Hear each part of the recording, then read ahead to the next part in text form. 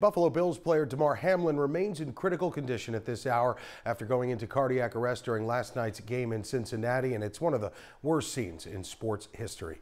Kevin Marr is here now with the latest, and not many things can rock the NFL, but this certainly has. The NFL has the shield, right? It protects him from a lot. I don't know if it's going to protect him from this. We shall see. It may change the NFL forever. You got players, former players, saying it was the scariest thing they have ever seen on the field. And now you have the NFL facing a critical moment, one that could change the sport and the league. Prayers and good wishes are posted outside of a Cincinnati hospital, and some fans even kissed the hospital sign today. Inside, Bills player Damar Hamlin continues to fight for his life after this hit in last night's game caused his heart to stop on the field.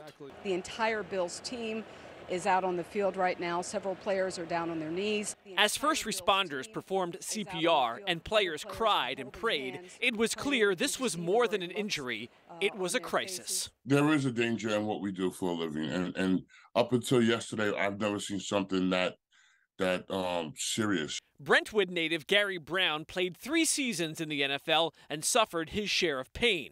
But he said what happened last night, live on TV, may change the game forever. It is something that's going to affect everybody that was on that field, the people who are involved, the coaches, some of the fans. It's going to affect a lot of people for a very long time. After the game was postponed, some of those fans started a vigil for Hamlin outside the hospital. Surround him with your angels.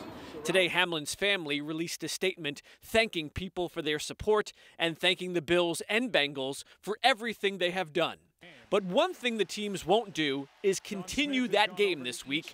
Today, the NFL said it's not sure when it will be resumed.